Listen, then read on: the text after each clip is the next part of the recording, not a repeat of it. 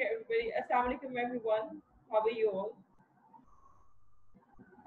So today we have finally approached towards the last lesson, and um, if we recall back, it was a very unusual semester, isn't it? We started up um, earlier this year, and our main focus while we were studying was to complete everything in a very limited time, and we were rushing. But as we encountered pandemic and everything, so that kind of slowed down things, and the stuff that you basically had to learn in a period of 4 months that extended to a period of, I think, 6 months. You see, this is life, and the thing is this: we plan something, and then something else happens, which is planned by Allah, and it was destined. We could never think of online classes. We could never think of online exams or Viva or online quizzes or anything. But see, whatever our plans were, they're all kept aside, and look what's happening. See, so the thing is this: always be mentally prepared for everything that can happen. And if something happens which is not that you plan for, so the thing is this: you should always do not lose control over yourself, and always be firm enough. Do not let anybody else sympathize with you. Yes, sympathy is good, that you share the feelings with others and all that, but if something, God forbid, happens, so you should not look forward to get sympathy. Rather, you should develop an action plan how to combat the situation in which you are stuck in. Right, everybody? So, but the pro of everything was this: that ANS you studied in like deep detail, and I'm sure in your upcoming years when you study pharmacology even more, so it will benefit you throughout. So let's start our last lesson. Okay, so we are starting up with lower GIT disorders. Okay, today we are going to cover up laxatives, antidiarrheal agents, agents used in inflammatory bowel disease. When we talk about inflammatory bowel disease, we have two diseases that we have to cater, that is ulcerative colitis and Crohn's disease. Then we have drugs for irritable bowel syndrome. Right, everybody? Okay, so let's talk about the first class, which is laxatives. Okay, so basically, why do we use laxatives? Laxatives are used when somebody has constipation, right?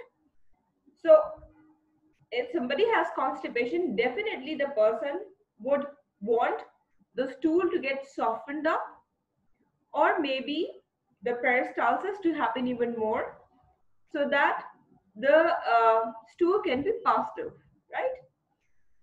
So the main purpose is there are stool softeners and antidiarrheals that act primarily on the large intestine to promote an increase in the fluid accumulated in the bowel. Now, why large intestine? We are here focusing on large intestine because if you remember physiology of body, physiology of GIT, so you should know that in small intestine, basically absorption of minerals and fats, all of that happen, right? In small intestine, fats, glucose and amino acids, they are absorbed, right? When we talk about large intestine, so here, this is the place where reabsorption happens. right? Reabsorption of what? Reabsorption of extra water and reabsorption of the minerals which were left behind, right? Okay, so here we have to increase in the fluid accumulated in the bowl, right?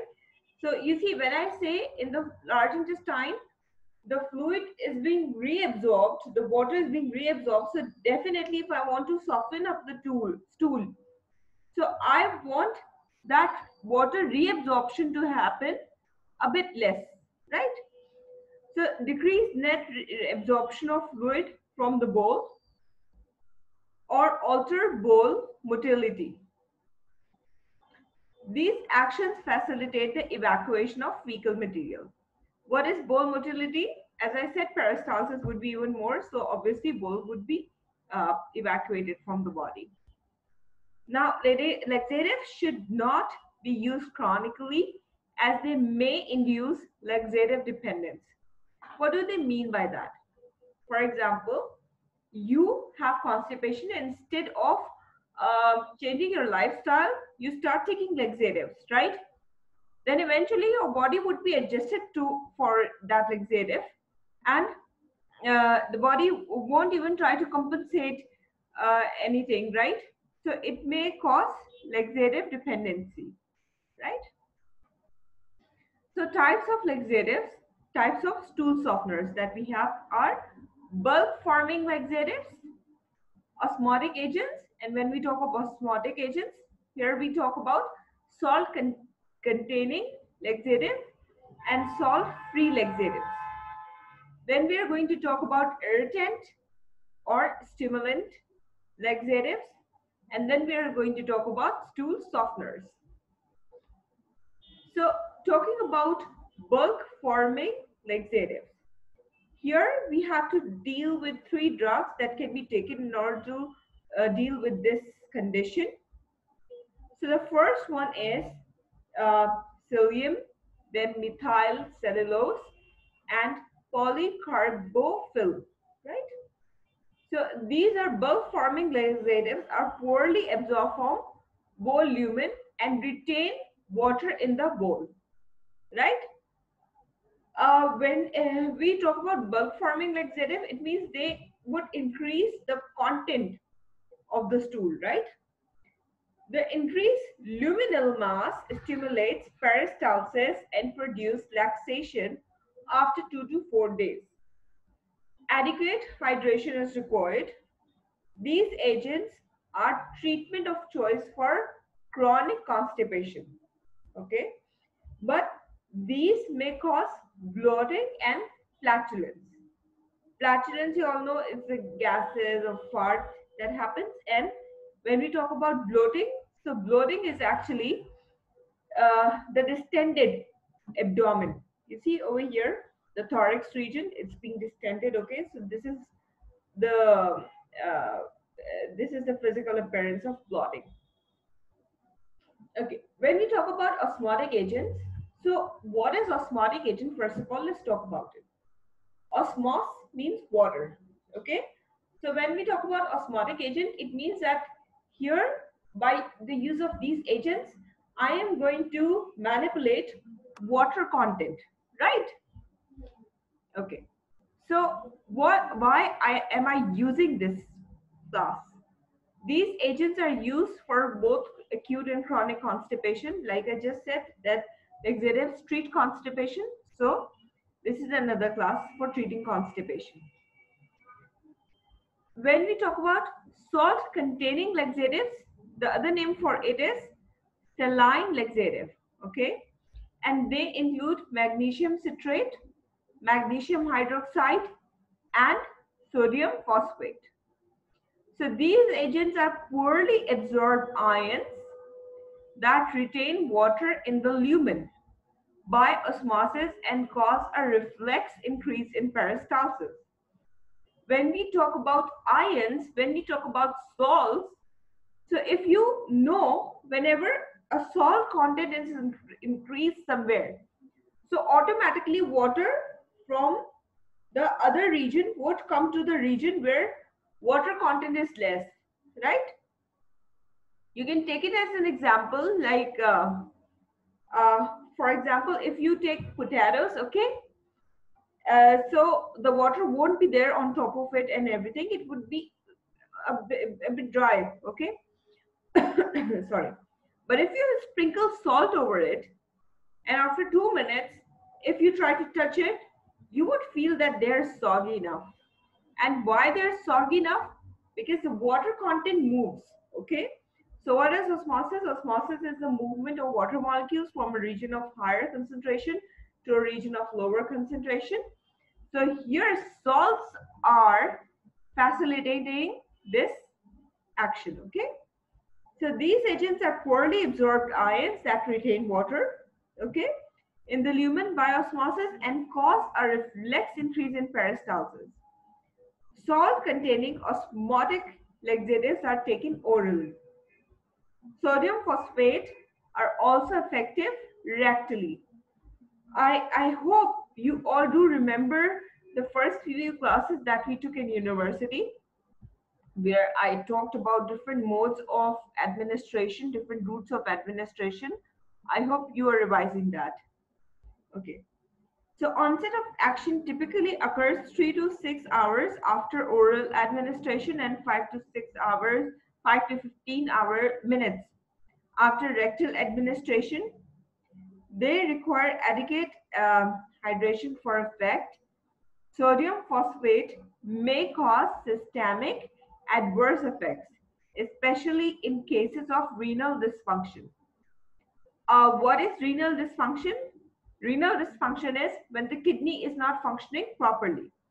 So sodium phosphate would increase the content of phosphate and sodium in the blood. So that's why we are calling it phosphatemia. Means emia means blood, right? So that means phosphate is being increased in the blood. Hypernatremia, it means sodium content is increased massively in the blood. Then we have salt-free laxatives. So these include lactulose and polyethylene glycol electrolyte solutions. So these agents may be administered rectally or orally. And this is a market name for this thing, okay? So is used for pre-operative colon preparation, right? Whenever you have to treat colon by operation, so you treat it before the procedure. Then we have stool softeners. In stool softeners, we have docusate sodium, glycerine, and mineral oil. So docusate has a detergent action.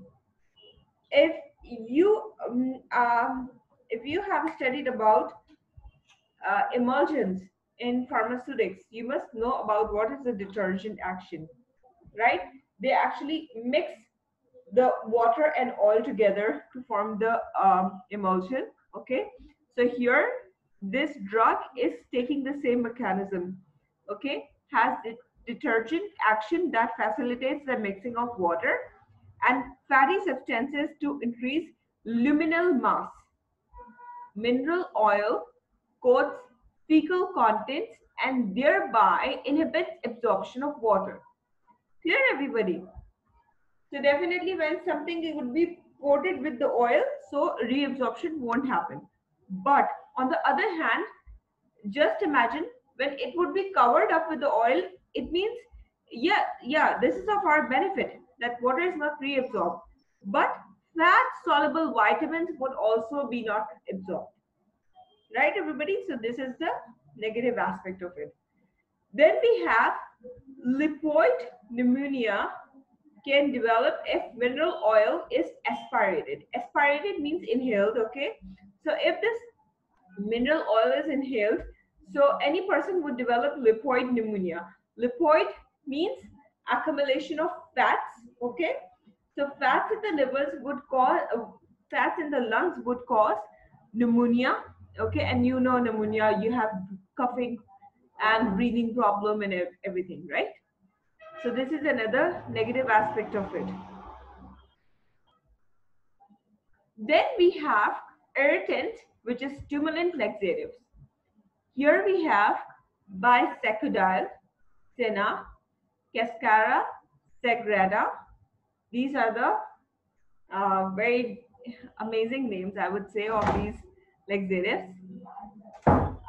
Okay, so irritant laxatives stimulate smooth muscle contraction. Okay, so just imagine when contraction would be stimulated, so definitely peristalsis would be more. Okay, resulting from their irritant action on the bowel mucosa. Local bowel inflammation also produces accumulation of water and electrolytes. The increased luminal content stimulates reflex peristalsis, and the irritant action stimulates peristalsis directly, right?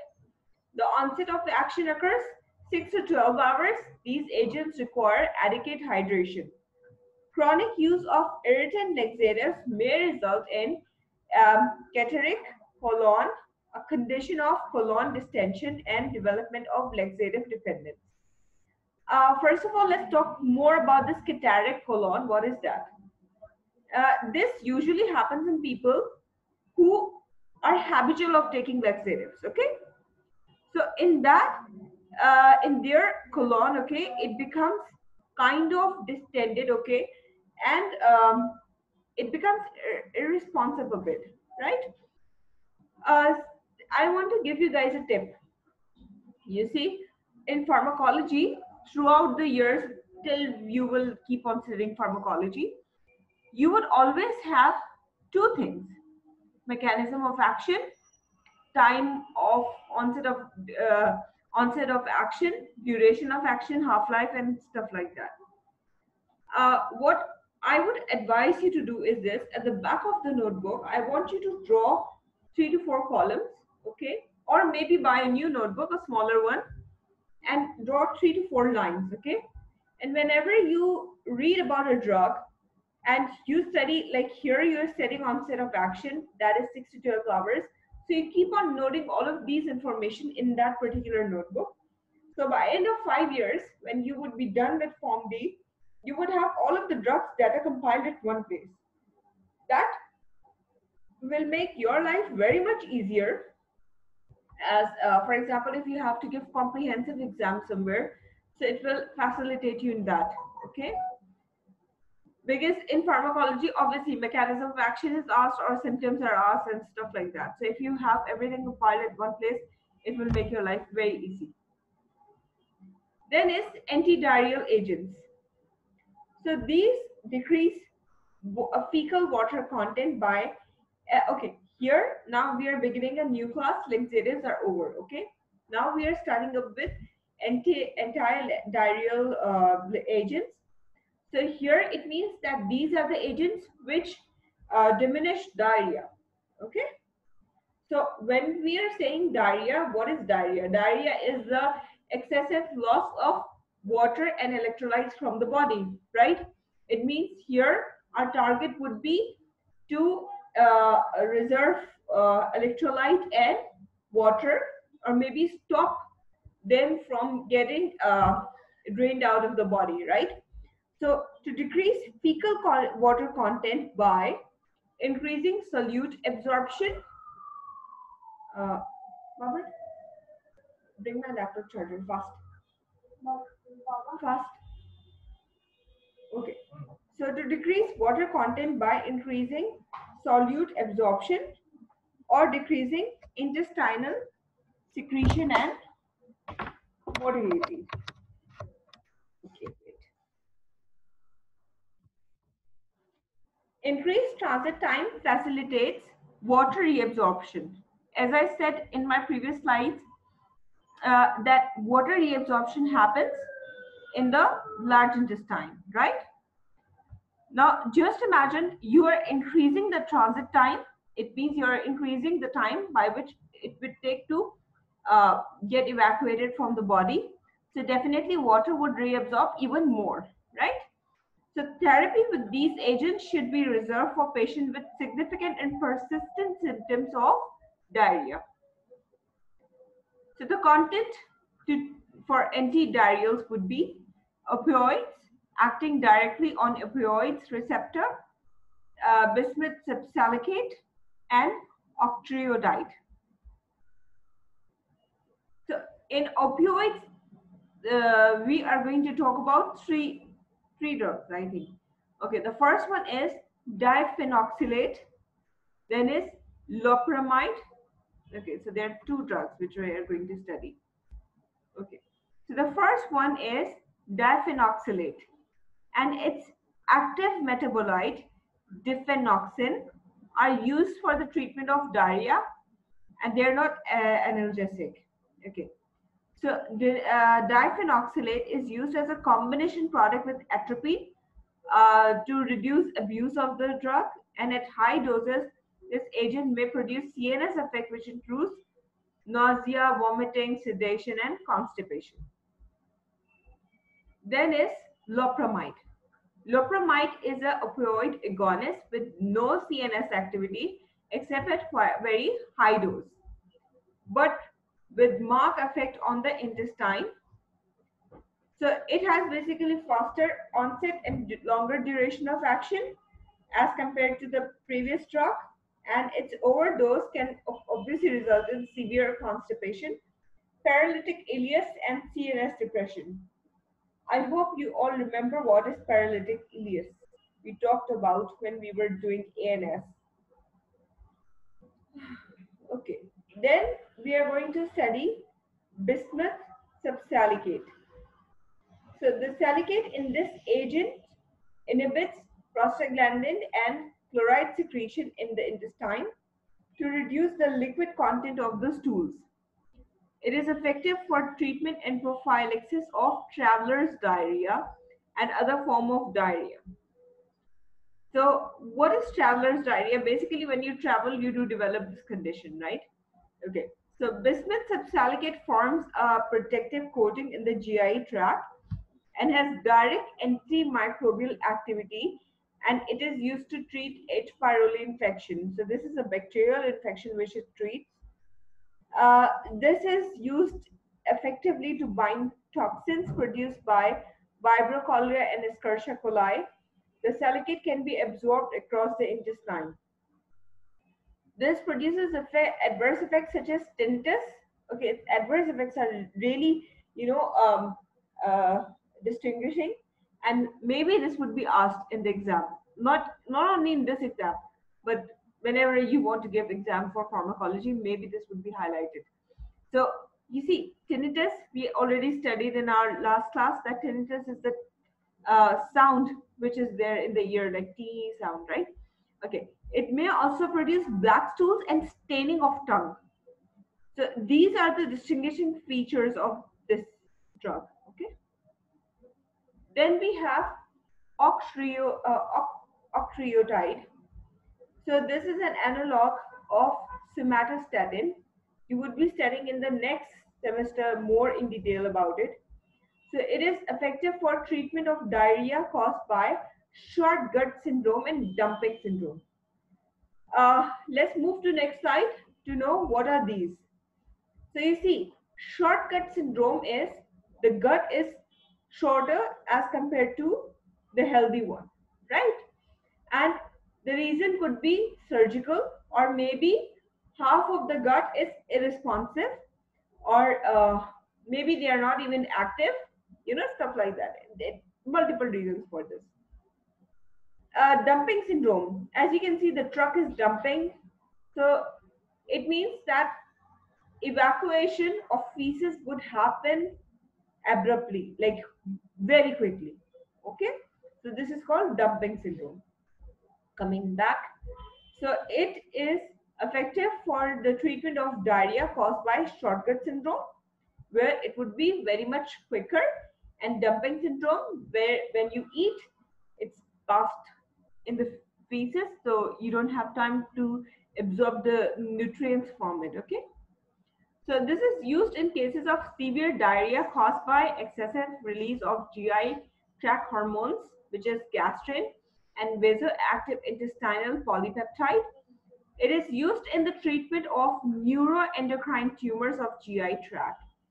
This agent may be administered parenterally.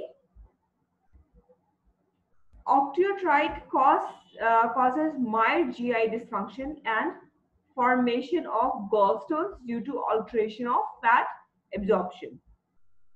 How gallstones are formed, I will discuss that with you. Then we have agents used in inflammatory bowel disease, short form IBD. And here we are going to talk about two conditions. One is ulcerative colitis and the other one is Crohn's disease. Okay. So if you see, first of all, let's talk about ulcerative colitis. What is that? Ulcerative, you know already that here, whenever I say ulcer of any region, so that means the mucus is withered away, okay, and now ulcers are being produced, right? When we will talk about Crohn's disease, okay, ulcerative colitis, basically it happens on like at one particular place, and then it keeps on extending from one place to another, right? In a particular pattern, right? When we talk about Crohn's disease, first of all, the intestine starts to wrap with the fat, and different parts of the GIT get affected in smaller chunks. Okay, so basically, for example, if there's a particular there's a particular piece of intestine, so at one place you'll have the lesion, then will have a gap, and then the other place you'll have the lesion and everything. Okay. So and then you see the fissures will be there, and then obviously the GIT would be affected by it. So now we'll talk how to deal with it. Okay. So here you have these drugs, which are mesalamine, sulfasalazine, ulfasalazine, and balsalazide. So here this one is 5-amino salicylic acid, and this is the active ingredient for the treatment of IBD. Is formulated as delayed release microgranules. It's pH sensitive resin, a suspension, enema, or wax suppository that by which you administer it. Okay. All right. So you see, the bond is cleaved in the terminal ileum by bacterial enzyme, and then basically it acts topically, okay, and then the inflammatory action is being produced, okay, it's inhibited, okay. All right, then we have glucocorticoids and other drugs reacting on the immune system. Here we have prednisone and prednisolone, and they are used most commonly in acute exacerbation of the IBD as well as in maintenance therapy. Then we have budesonide, and it is analog of prednisolone. It has low oral bioavailability. So that's why when it has low oral bioavailability, so we give it in the form of enteric coating or delayed release formulation. Okay.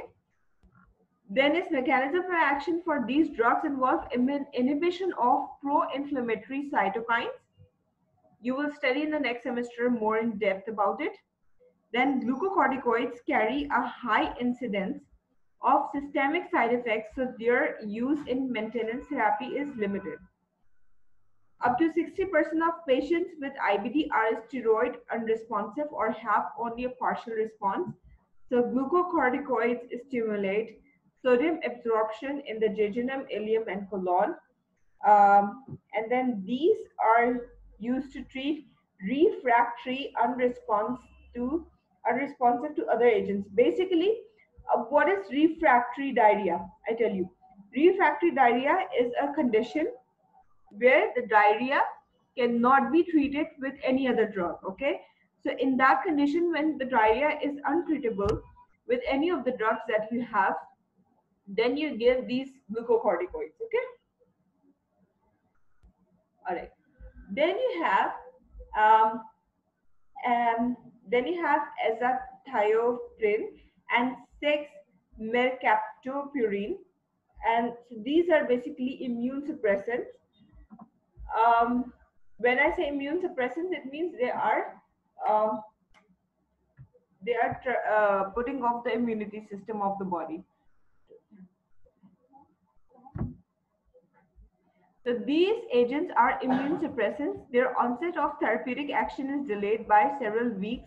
Therefore, they are not used in acute setting. These agents are used for maintenance and remission of IBD in patients who do not respond well to steroids. These drugs are metabolized by thiopurine S-methyltransferase. Again, it's an enzyme for which levels are low in up to 12% of the population in whom dose reduction should be made. The enzyme is absent in 0.3% of the population, so it should be not be administered. Okay, and the major side effect, which is like really major, is bone marrow depression. Okay, so I'm sure you must have studied in physiology entire role of bone marrow, and I'm sure you don't want it to be depressed. Secondly, one thing that I wanted to mention throughout when I was reading the slide, which is this: you see, when you're using immunosuppressant drugs, okay, so that means you're shutting up your body's immunity system, and when your body's immunity system is being shut up, definitely it's then more prone to different infections as well, right? Okay, then we have methotrexate. So it is again an immunosuppressant and acts by inhibition of dihydrofolate reductase. It is used to induce and maintain remission in patients with Crohn's disease who do not respond well to steroids. Bone marrow suppression is a major side effect when this drug is used at higher doses. Okay, then we have again this particular, basically these are all antibodies, okay? And when we talk about these, these are basically monoclonal antibodies. What is monoclonal antibodies? So these are basically being cloned, okay? So here we have inflammeximab, and then we have adalimumab, then we have certolizumab, then we have natalizumab. So these are basically monoclonal antibodies which are being administered subcutaneously, and then they bind and then they neutralize these. Since we have less time, so I'm going to cover up the major aspect of these drugs, okay? Wait a minute, I've got message from any one of you. Okay. Uh, okay. Tuba, I will respond you about it later on, okay? Don't worry. Okay? All right. Then we have, you see, the important aspect of these antibodies is this, that remission or improvement of symptoms is observed in 2/3 of the patients. However, there is a significant loss of response over time. So definitely you need to take care of this thing, okay? And serious side effects are there. And you see, when I say serious side effects, so there are actually a lot, okay? Which means you're more prone to infection, tuberculosis, and serum sickness, congestive heart failure, and you know, a lot more. So definitely you need to be very much alert while using these monoclonal antibodies. Okay. Then we have agents used in the treatment of irritable bowel syndrome. Guys, I have to announce one thing here, that I have less than a minute. Okay, so if the meeting turns off, so I want all of you to join back. Even if I finish my lecture, I want you all to be back so I can talk to you. Okay. All right. So this is the last slide, which is here in this particular class of drug. Wait a minute. Wait. So basically, now we are going to talk about a drug which is used in the treatment of irritable bowel syndrome, right? And the drug we are talking is 5-HT3 antagonist. It blocks receptor on enteric neurons. Enteric means the GIT related neurons, okay? And it's approved for diarrhea predominant